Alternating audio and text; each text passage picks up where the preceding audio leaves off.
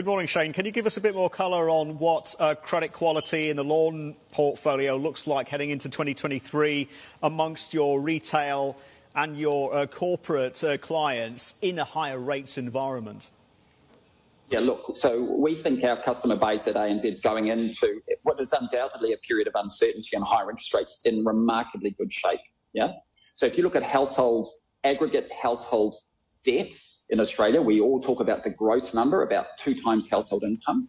But when you net out liquid assets, so cash and equities, not superannuation, not their pensions, not their homes, just net liquid assets out of that, household debt in aggregate is close to zero. That's the lowest it's been in 15 years. So actually, retail customers in aggregate are going into an uncertain period in very, very robust shape.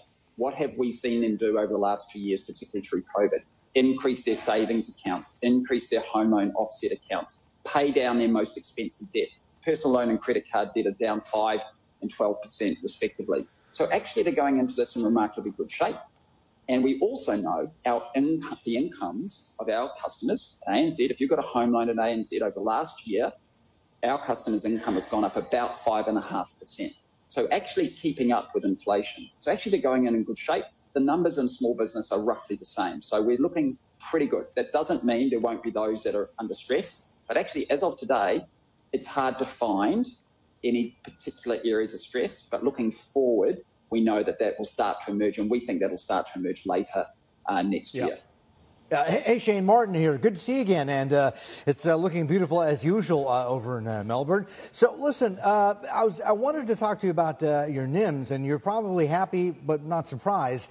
Your NIMs picked up about 10 basis points to 168 because, you know, you've got mortgages rising faster than your deposit rates, right?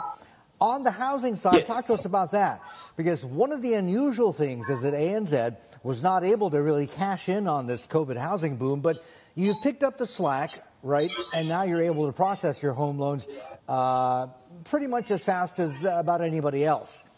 Give me some numbers. How long does it take to process a home loan? Sure. Now. So first of all, just talk about NIM a little bit first, Martin. I think it's really important. I heard all the numbers in and they're all correct.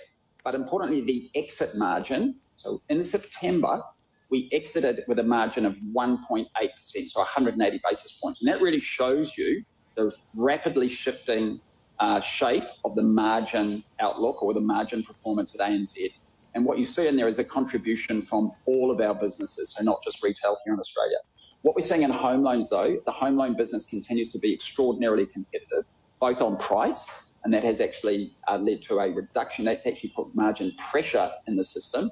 But to your point, it's also competitive in terms of turnaround times. Customers really want to know they're going to get their home loan approved. At the moment, if you're an ANZ customer already and you go into a branch, you'll pretty much get an approval same day. But of course, the market here, a lot of it comes through the brokers.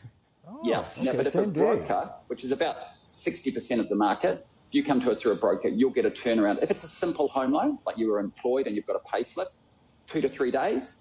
If it's more complex because you run a small business or your income is uncertain, that might be closer to a week.